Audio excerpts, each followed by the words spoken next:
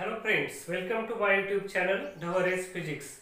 In this video, we are going to study the last article of the circular motion, that is the vertical circular motion.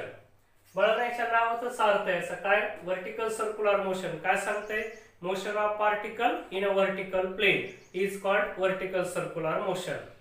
आता लक्षात घ्या बाळांनो दोन टाइपचे vertical circular motion असते. ह्या कशावर टाइप आहे की वर्टिकल सर्क्युलर मोशनला कोण कंट्रोल करायला.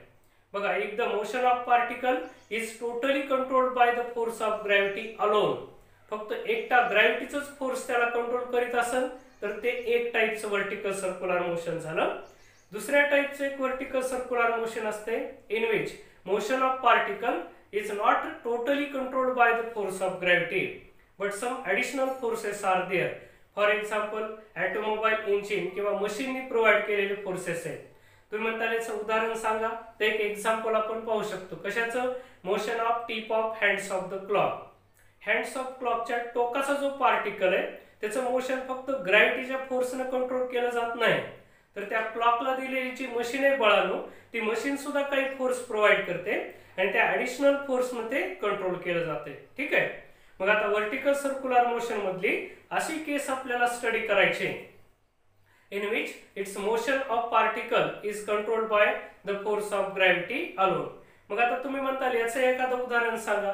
इमॅजिन करा बाळांनो ही अशी स्ट्रिंग आहे, दोरी ही हिच्या एका टोकाला आपण असा स्टोन किंवा बॉब टाईड केला आणि याला आपण इथून एकदा अशी वेलोसिटी दिली की ना वर्टिकल सर्क्युलर मोशन परफॉर्म करायला सुरुवात केली. मग आता याचं जे मोशन आहे आपल्याला असं इमॅजिन करायचंय it is totally controlled by the force of gravity. बघायचं वर्टिकल सर्कल मधलं मोशन कसं असणार आहे या टाइपचं मोशन असं लक्षात घ्या. मग आता याच्या पोझिशन आधी नीट लक्षात घ्या. एक ही लोएस्ट पोझिशन, इथून असा गेला की ही झाली हायेस्ट पोझिशन, आडवा झाला की मिडवे किंवा हॉरिझॉन्टल पोझिशन. बघा तीन पोझिशन नीट लक्षात घ्या, लोएस्ट, मिडवे किंवा हॉरिझॉन्टल, हायेस्ट किंवा टॉप पोझिशन. ठीक आहे. मग बाळांनो आता या टाइपचं vertical motion is totally controlled by the force of gravity. मग आता आपल्याला विचार करायचा आहे की या टाइपच्या मोशन मध्ये काय असेल. थोडं डायग्राम कडे या, विचार करा. तेव्हा ही हायेस्ट पोझिशन ए म्हणून, लोएस्ट पोझिशन बी आणि ह्या दोन सी आणि डी या हॉरिझॉन्टल पोझिशन आहे. इथली आणि इथली स्पीड सेम असेल. कशी बघा आता इमॅजिन करा पार्टिकल बी कडून ए कडे मूव्ह झाला. मीन्स काय particle is moving from lowest to highest position.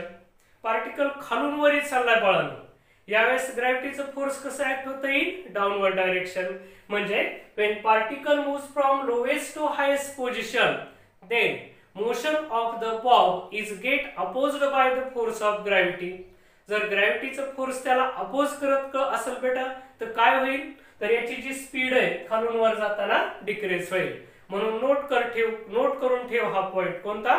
When particle moves from lowest position to highest position speed of particle goes on decreasing because when particle moves from lowest to highest position force of gravity opposes the motion and its speed decreases. Okay, एक point लक्षात आला. आता on the other hand दुसऱ्या साइडचा विचार करू. काय when particle moves from highest to lowest position force of gravity helps the motion. कारण particle वरून खाली यायलाय. Gravity's force also act in downward direction means motion of bob, force of gravity helps the motion of bob. ह्याचा परिणाम काय होईल बेटा force त्या बॉबची जी स्पीड आहे ती काय होईल इन्क्रीज होईल. मग तुला आणखीन काय नोट करून ठेवायचंय when bob moves from highest position to lowest position speed of bob increases. in short तुला काय कन्क्लुजन काढायचंय बेटा काय कन्क्लुजन काढायचंय in vertical circular motion speed of bob decreases when it moves from lowest to highest position and it increases when it moves from highest to lowest position. म्हणजे खालून वर जाताना स्पीड कमी होणार आहे, वरून खाली येताना स्पीड काय होणार आहे वाढत जाणार आहे. It means that in such type of vertical circular motion speed of the particle is not constant but it varies, so it is non-uniform. मग आता याच्यात काय होतंय दिस motion is totally controlled by the gravity. म्हणून काय होतंय की different position साठी some time kinetic energy get converted into potential energy and sometime potential energy get converted into the kinetic energy.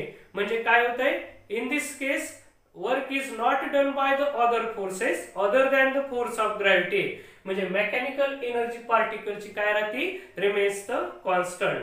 म्हणजे याचा अर्थ लक्षात घ्या, there is इंटरकन्व्हर्जन of the kinetic energy into the potential energy आणि potential energy into the kinetic energy. ठीक आहे, हे conversion याच्यामध्ये चालू राहणार आहे. मग आता आपल्याला काय इमॅजिन करायचंय, की आपल्याला असं इमॅजिन करायचंय की वर्टिकल सर्क्युलर मोशन मध्ये speed of the particle is not constant, it varies.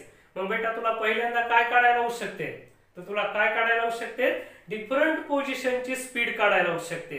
मग चला आता आपण एका एका पॉइंटच्या स्पीड काढू. पहिल्यांदा आपण जाऊ हायेस्ट पोझिशन कडे. इमॅजिन करा हायेस्ट पोझिशन ए ला पार्टिकलची स्पीड किंवा वेलोसिटी किती, VA. हा VA काढायचा आहे बेटा तुला. मग आता आपण काय करा, हायेस्ट पोझिशनची स्पीड काढायची. तर तुला विचार करायचंय हायेस्ट पोझिशनला पार्टिकल ए वर किती फोर्सेस ऍक्ट होते. पहिलं फोर्स तर प्रत्येकाला माहिती, तुला पण माहिती बेटा. प्रत्येक बॉडीवर ऍक्ट होणार पहिलं फोर्स कोणतं आहे, इट्स वेट. कसं ऍक्ट होतंय, आठवलं तुला, it always act in vertically downward direction. So when Bob is at position A, its weight will act in vertically downward direction. ठीक आहे. चला आता दुसरा फोर्स कोणता आहे बघा. हा बॉब काय केलेला आहे, ह्या स्ट्रिंग ने बांधून ठेवलेला आहे.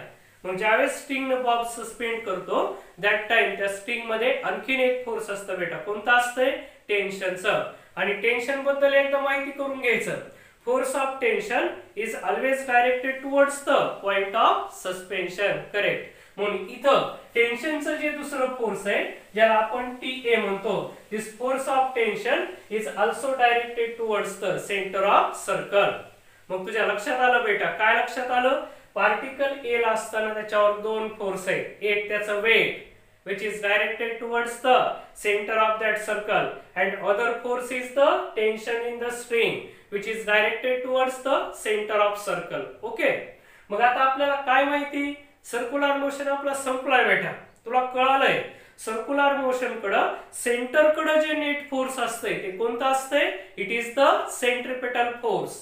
मग आता इथं पार्टिकल असताना net force directed towards the centre of circle कोणता असेल, सेंट्रिपेटल फोर्स असेल. तुला कसं मिळणार आहे बेटा, लक्षात घे, इथं दोन फोर्सेस होते, एक वेट आणि दुसरं tension. These two forces are directed towards the center of circle. So, the net force directed towards the center of circle is sum of the tension and weight, mg. मग मी हे equation कसं लिहिलं बेटा तुला कळतंय का बघ. सेंट्रिपेटल फोर्स काय असते, it is the net force towards the centre of circle. या केस मध्ये सेंटर कडे नेट फोर्स काय, तर या दोघांची सम का घेतली, कारण tension and weight both are directed along the same direction. Okay. आता आपलं इंटेन्शन काय, हा VA काढायचा आहे. मग कसं काढता येईल बाळा, तुला आता विचार करायचा आहे. बघा इथं काय असेल, VA ची मिनिमम व्हॅल्यू काय शक्य आहे. VA ची अशी मिनिमम व्हॅल्यू काढायची ज्यासाठी पार्टिकल हे सर्कल सोडणार नाही. पार्टिकलने सर्कल सोडणं म्हणजे काय, इमॅजिन करा लोवेस्ट कडून हायेस्ट कडे पार्टिकल असा आला. पण जर याची स्पीड कमी झाली बाळा तर काय होऊ शकते, पार्टिकल वर जात असताना ही स्ट्रिंग जर स्लॅक झाली, स्लॅक म्हणजे का अशी लूज झाली, ही जर लूज झाली तर पार्टिकल आहे त्या सर्कलने जात नाही, तो थोडासा असा सर्क्युलर पाथ सोडून मधात शिरेल. लक्षात घ्यायचं. मग काय काढायचं आपल्याला, इथे एक मिनिमम स्पीड कन्सिडर करा ज्याच्यासाठी ही स्ट्रिंग स्लॅक होणार नाही. स्लॅकचा अर्थ कळालाय, ढिली होणं. म्हणजे काय, ढिली होणं म्हणजे लूज होईल. हा पार्टिकल सर्कल सोडून इथून मधातच असा इकडे डायरेक्शनला जाईल. लक्षात घ्यायचं, सर्कम्फरन्स अलाउंग मूव्ह होणार नाही. मग आपण अशी मिनिमम स्पीड घेऊ VA, याची मिनिमम व्हॅल्यू घेऊ ज्याच्यासाठी स्ट्रिंग मधलं टेन्शन 0 होईल. Tension in the string becomes 0 but string doesn't slack. String slack म्हणजे लूज होणार नाही, जेणेकरून हा पार्टिकल सर्क्युलर पाथ सोडणार नाही. सर्क्युलर पाथनच पुढे चालला जाईल. आलं लक्षात. मग आपण काय केली, अशी VA ला मिनिमम घेतलं ज्याच्यासाठी particle doesn't leave the circular path and string doesn't become slack. Slack होणार नाही but tension can be considered as 0. मग ही जर व्हॅल्यू मी याच्यात पुट केली, सांगा सेंट्रिपिटल फोर्स काय असेल MVA चा square upon R equal to tension 0 करू प्लस mg. आता काय लक्षात येतं बाळा, तिथून जर लक्षात घेतलं आपण m इंटू VA चा square upon R is equal to mg. here mm get cancel, VA square is equal to RG म्हणजे VA is equal to under route RG. ही आली आपल्याला मिनिमम स्पीड. लक्षात घ्या, याला क्रिटिकल स्पीड असं सुद्धा म्हणतात किंवा क्रिटिकल वेलोसिटी म्हणतात, कारण याच्यापेक्षा इथं जर कमी स्पीड आली तर पार्टिकल ही स्ट्रिंग काय होईल, स्लॅक होईल. स्लॅक झाली तर पार्टिकल हा सर्क्युलर पाथ लिव्ह करेल. लक्षात घ्यायचं, ठीक आहे. मग इथली मिनिमम स्पीड झाली. तुम्हाला लक्षात ठेवायचं आता हायेस्ट पोझिशनला हे मिनिमम स्पीड किती आली under route RJ. So we have determined the speed of particle at highest position and it is the minimum speed काढली. त्याला critical velocity म्हणायचं. VA is equal to under root RJ. आता काय करायचं बेटा, आपल्याकडे आणखीन दोन प्लेस आहेत, इथलं आणि इथलं. इथली वेलोसिटी फाइंड करायची आपल्याला, तर आपण त्याच्याकडे जाऊ. आता बघा, आता आपल्याला VA आणि VB फाइंड आउट करायचे. कसे फाइंड आउट करायचे, तर मी मगाशी सांगितल्यासारखं हे कसलं वर्टिकल सर्क्युलर मोशन आहे, totally controlled by the gravity. मग याच्यामध्ये मेकॅनिकल एनर्जी रिमेन्स सेम. कारण काय, तर पोटेन्शियल एनर्जीचं कन्व्हर्जन KE मध्ये होतंय, KE चं PE मध्ये होतंय. म्हणून आता मला हा P फाइंड करायचा आहे. इमॅजिन करा इथं त्याची वेलोसिटी VB म्हणून. म्हणजे आता माझं मेन इंटेन्शन काय, तर टू फाइंड VB. काय VB ला फाइंड आउट करायचंय मला. मग त्याच्यासाठी मी काय वापरतो, तर मी principle of conservation of energy वापरतो. मी असं म्हणतो total energy at point B should be equal to the total energy at point A. G B ची तीच A ची असावी. लक्षात घ्यायचा.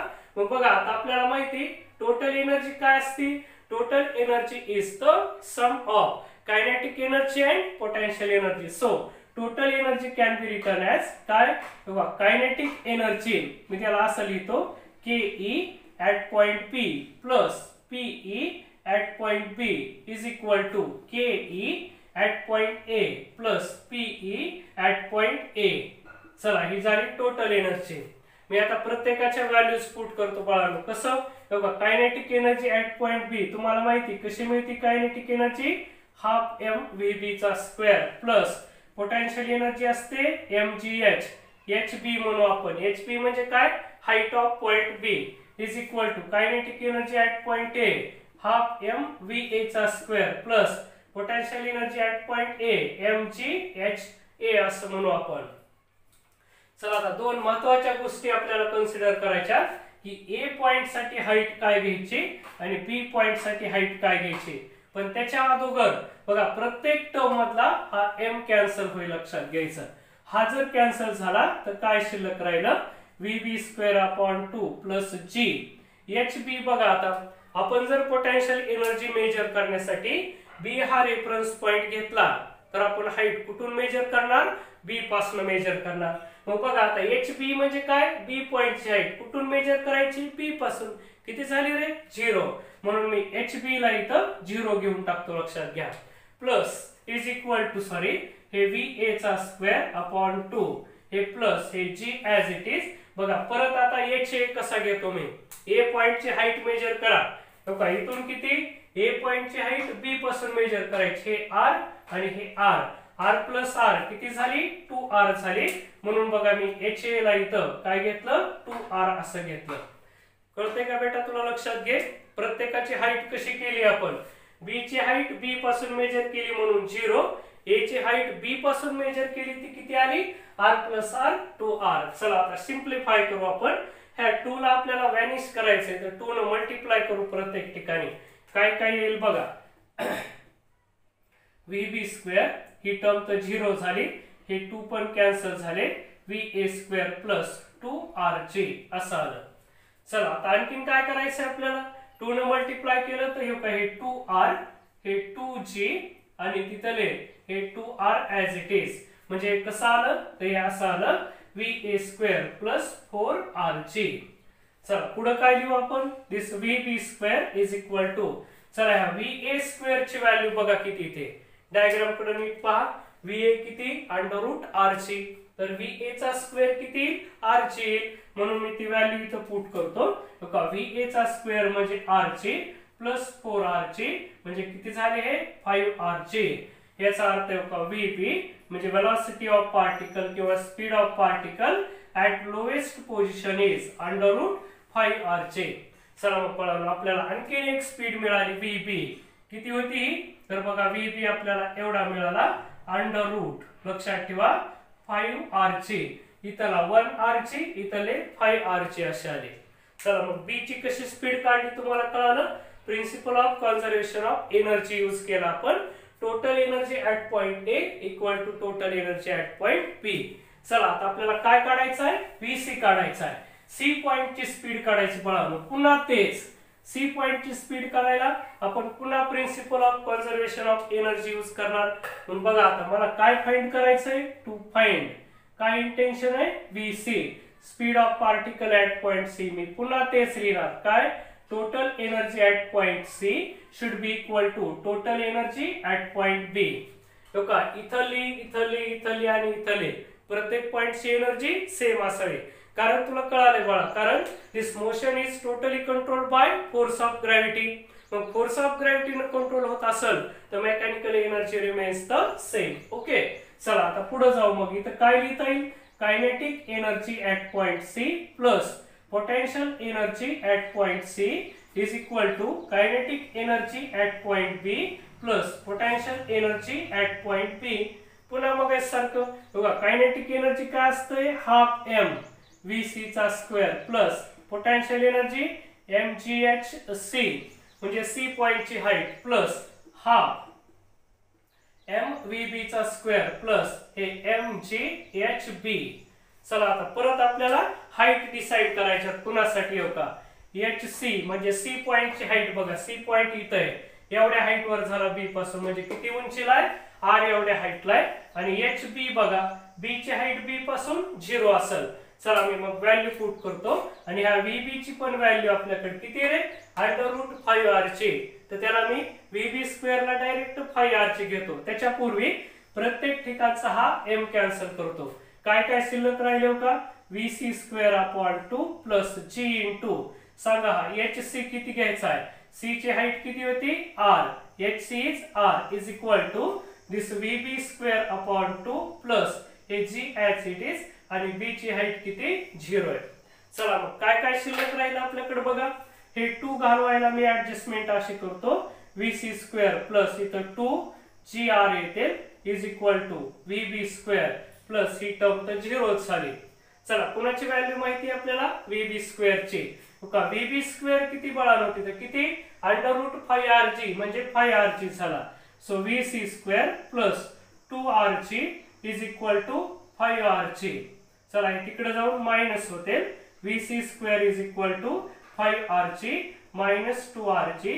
सो इट इज किती 3RG and finally we will get VC is equal to under root 3RG. तर बेटा ही अशी आली speed of particle at point C. म्हणजे काहीतरी सुद्धा स्पीड काढली आपण ज्याला VC म्हटलं. किती आली ते रूट 3RG. बघा मग आपण बाळांनो 3 स्पीड काढल्या. हायेस्ट ची 1RG, लोएस्ट ची 5RG आणि मिडवे ची या दोन्हीची किती असेल route 3RG. RG 3RG 5RG. बघा पुन्हा एकदा म्हणतो मी 1RG 3RG 5RG पण हे सगळं कसं आहे रूट मध्ये. मग ठीक आहे बाळा आता तुला कळालं हायेस्ट पोझिशनला स्पीड किती होती अंडर रूट RG, लोएस्टला किती आली 5RG, मिडवेला किती आली 3RG. इमॅजिन करा तुम्हाला असा एखादा MCQ दिला आणि पॉइंट तुम्हाला P इथं पॉइंट दिला. हा एनी पॉइंट P लक्षात घ्या.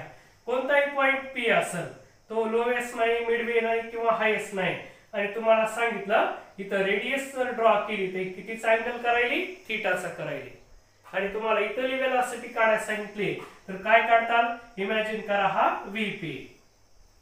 म्हणजे आपल्याला काढायचंय expression for velocity at any point.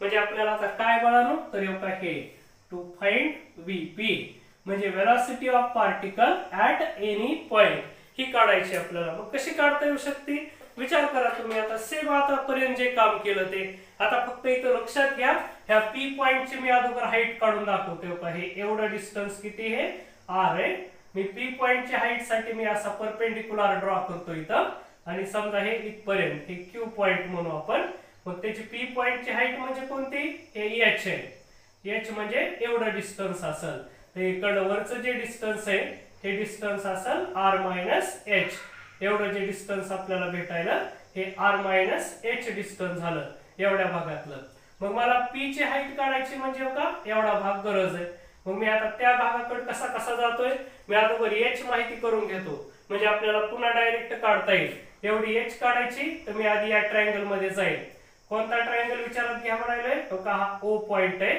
हा कोणता आहे q पॉइंट आहे आणि हा p पॉइंट आहे o q p याच्यामध्ये जर मी cos थीटा घेतला बाळांनो cos थीटा काय येईल ऍडजसंट r h अपॉन बघा इकडे हायपोटेनस हा किती असेल r cos थीटा असते ऍडजसंट साइड अपॉन हायपोटेनस मी cos थीटा काढला मी याला जर सिंपलीफाय केलं cos theta is equal to काय आले हे r bye r h bye r असं आलं मला हाईट काढायची ते काय हे h अपॉन r इकडे आले is equal to r by r 1 minus cos theta आणि h is equal to काय आलं r in bracket 1 minus cos theta असा हा हाईट h आली आपल्याला लक्षात घ्यायचं बरोबर चला मग आता मी काय करतो टू फाइंड vp हा vp काढण्यासाठी पुन्हा मी तोच भाग वापरतो तोच म्हणजे कोणता total energy at point p total energy at point P should be equal to total energy at point B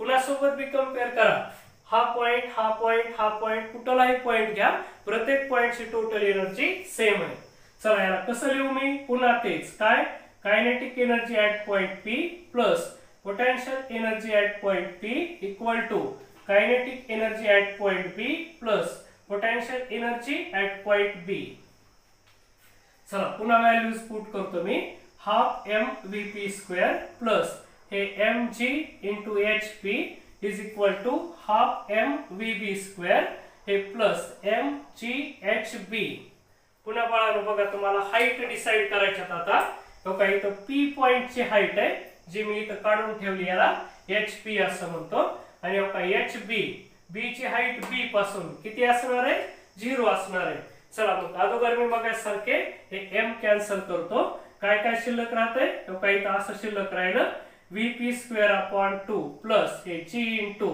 hp म्हणजे तो काय तिथलं काय r in bracket 1 minus cos theta is equal to इथं आले हे vb square upon 2 plus g into hb किती 0 चला परत आता काय करू आपण ज्या ज्या व्हॅल्यूज माहिती त्या आधी ह्या 2 ला कॅन्सल करू कसं लिहिता येईल vp स्क्वेअर प्लस हे 2 इथं आले 2rg in bracket 1 minus cos theta is equal to हा vb स्क्वेअर बघा किती इथे vb किती तो काय त्याला √5rg त्याचा स्क्वेअर म्हणजे 5rg अपॉन हे 2 तर इथले कॅन्सलच होते आणि ही टर्म तर 0 झाली सोडून देऊ आपण त्याचा विचार करायचा नाही मग चला आता काय काय आलं vp square is equal to 5rg he term तिकडे जाऊन मायनस होईल 2rg in bracket 1 minus cos theta चला मी याला सिंपलीफाय करतो आता vp square is equal to this 5rg याला मधात मल्टिप्लाय केलं तर 2rg मायनस मायनस प्लस हे 2rg cos थीटा चला 5 मायनस 2rg याची सबट्रॅक्शन येईल 3rg vp square is equal to 3rg plus 2rg cos theta याच्यातून जर rg कॉमन काढले तर ब्रॅकेट मध्ये राहील 3 प्लस 2 cos थीटा आणि फायनली आपण जर याचं रूट घेतलं बाळांनो तर ते असं मिळेल it is equal to √rg in bracket 3 plus 2 cos theta तर हे झालं expression for velocity at any point p हा एनी पॉइंट होता तर अशा प्रकारे बाळांनो आपण डिफरंट पॉइंटच्या स्पीड काढण्या लक्षात घ्यायचं हायेस्ट ची √rg लोवेस्ट ची √5rg हॉरिझॉन्टल ची √3rg आणि एनी पॉइंट ची काढली तर आता तुम्हाला काय झालं पाहिजे हे सर्कल आणि डिफरंट पॉइंटच्या स्पीड ह्या पाठ झाल्या पाहिजे मग त्याच्यासाठी मी काय करतो तुम्हाला या सर्व स्पीड आता एकत्र लिहून दाखवतो बाळांनो. कशा एकत्र बघा. आपण मी असं करतो पॉइंट आणि त्याची स्पीड किंवा वेलोसिटी. बघा पॉइंट एनी पॉइंट घेतला तर आपण आता बघितलं Vp is equal to under route काय होतं हे 3 + 2 Vp is equal to 3 plus हे r ची इन ब्रॅकेट 3 + 2 cos थीटा असे आले लक्षात ठेवायचं. ठीक आहे. चला काय झाला हायेस्ट पॉइंट झाला. हायेस्ट पॉइंटला आली आपली Va होता अंडर रूट r ची अशी आली. लोवेस्ट पॉइंट असेल तर Va is equal to under route 5r ची आला. आणि बघा मिडवे पॉइंट किंवा हॉरिझॉन्टल पॉइंट आला त्याची वेलोसिटी Vc किंवा Vd होता it is equal to under route काय 3r चे. मग बाळांनो नोट करून ठेवा स्पीड सगळ्यात जास्त कुठे आहे लोवेस्टला किती 5r चे. पुन्हा हॉरिझॉन्टलला 3r चे आणि पुन्हा हायेस्टला सगळ्यात कमी म्हणजे किती अंडर रूट 3r चे सॉरी अंडर रूट r चे. तर अशा स्पीड ऍट डिफरंट पॉइंट्स तुम्हाला माहिती असायला पाहिजे. ठीक आहे. तर आता इथून पुढे वर्टिकल सर्कल लक्षात आलं की लक्षात ठेवा rg 3rg 5rg. बघा rg ने 2rg वाढवले 3rg आणखी 2rg इन्क्रीज केले 5rg झाले. आणि ह्या एनी पॉइंटचं म्हटलं की आपण हे लक्षात ठेवा rg as it is in bracket 3 + 2 cos theta. आलं लक्षात. तर अशा आपण डिफरंट पॉइंटच्या स्पीड काढल्या. बघा मग आता वर्टिकल सर्क्युलर मोशन मध्ये स्पीड म्हटलं की तुम्हाला हे टेबल लक्षात ठेवून द्यायचं आहे एनी पॉइंटची हायेस्टची आणि लोवेस्टची. नुसता याच्यात थीटा जरी पुट केला तरी तुम्हाला हे एक्सप्रेशन येतात. ट्राय करून बघा. बघा हॉरिझॉन्टल साठी थीटा किती होईल पार्टिकल पी इथं आला तर थीटा 90 होईल. बघा cos 90 म्हणजे किती 0 0 × 2 0 काय राहिले मग इथं 3r चे. बघा ते हॉरिझॉन्टलचं तेवढंच आहे. पार्टिकल इथं गेला किती झाला हा थीटा इथून इथं गेल्यास 180 cos 180 - 1 म्हणजे 3 - 2 1 1 × r चे म्हणजे बघा एवढे आले. आणि पार्टिकल जर लोवेस्टला असेल तर थीटा किती घेतला 0 किंवा 360 घ्या 0 घेतला तर cos 0 1 3 + 2 5 आले बरोबर 5r चे. म्हणजे एवढा एक पार्ट ठेवा हे दोन तुम्ही आरामात तयार करू शकता. ठीक आहे. चला आता याच्यानंतर काढायचं बाळांनो आपल्याला डिफरंट पोझिशनचं टेन्शन काढायचं. चला बाळांनो आता काय काढू आपण टेन्शन इन द स्ट्रिंग आपल्याला काढायचंय. टेन्शन काढण्यासाठी आपण कन्सिडर केलं particle performing circular motion in a vertical circle. मग आपण मगाशी बघितले का ह्या हायेस्ट आणि लोवेस्ट पोझिशनला ह्या हायेस्ट आणि लोवेस्ट पोझिशन जर घेतल्या तर इथं किती स्पीड होती आपण काढली Va is equal to under route r ची अशी काढली होती. आणि इथं स्पीड काढली होती आपण Vb is equal to under route 5r ची अशी काढली. ठीक आहे. आता आपल्याला काय काढायचंय टेन्शन इन द स्ट्रिंग काढायला होते. बघा हायेस्ट पोझिशन असला की त्याचं वेट डाऊनवर्डला आणि टेन्शन टुवर्ड्स द सेंटरला असेल. लोवेस्टला पार्टिकल आला एवढा टेन्शन टुवर्ड्स द सेंटर म्हणजे अपवर्डला जाईल TB म्हणून आणि त्याचं वेट इन काय येईल डाऊनवर्ड डायरेक्शनला. जर का हॉरिझॉन्टलला पार्टिकल असता तर टेन्शन टुवर्ड्स द सेंटर त्याला आपण TC म्हटलं असतं आणि वेट मात्र काय असतं याचं डाऊनवर्ड डायरेक्शनला mg असतं. आता इमॅजिन करा आपण टेन्शन ॲट एनी पॉइंट काढू आणि त्याच्यावरून पुन्हा या डिफरंट पोझिशनचं टेन्शन माहिती करून घेऊ. मग त्याच्यासाठी आपण कन्सिडर करू हा PB द एनी पॉइंट आहे. बघा PB द एनी पॉइंट असेल हा PB the any point which makes याच्यातून जाणारी जी रेडियस आहे it makes an angle theta with the vertical सोबत अँगल थीटा केला त्यांनी लक्षात असू द्यायचं. मग आता काय करता येईल आपल्याला इथलं टेन्शन काढायचं स्ट्रिंग मधलं ज्याला आपण TP म्हणू tension in the string at any point. मग आता मी त्याच्यासाठी काय करतो एक परपेंडिक्युलर ड्रॉ करतो असा इथून या टाईपचा परपेंडिक्युलर ड्रॉ केला. हा पॉइंट P आहे आणि याची इकडल्या डायरेक्शनला वेलोसिटी Vp असेल.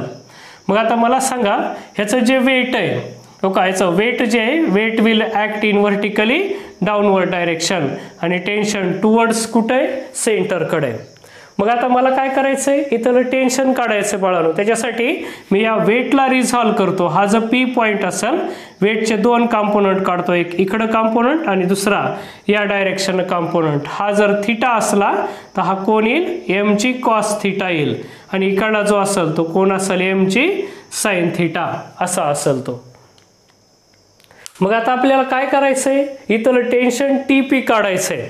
मग पुन्हा आपण मगाशी सारखं यूज करणार, काय, net force towards the centre, कोणतं असतंय, centripetal force is equal to काय लिहिता येईल, हो का, सेंटरच्या डायरेक्शनला कोण आहे, टी पी, आणि एम जी कॉस थिटा त्याच्या अपोजिट डायरेक्शन इकडे, म्हणून त्याला minus M G cos theta असं लिहितो.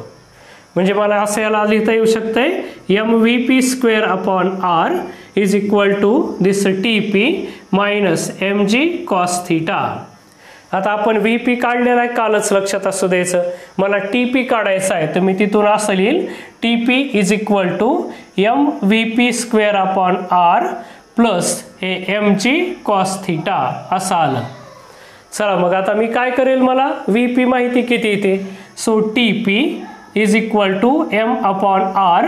काय झालं याच्यातून, व्ही पीची व्हॅल्यू पुट करतो मी. व्ही पी काय होता, under route R G 3+2 cos theta, तर त्याला R G in bracket 3+2 cos theta असं लिहिता येईल, आणि प्लस हे एम जी कॉस थिटा.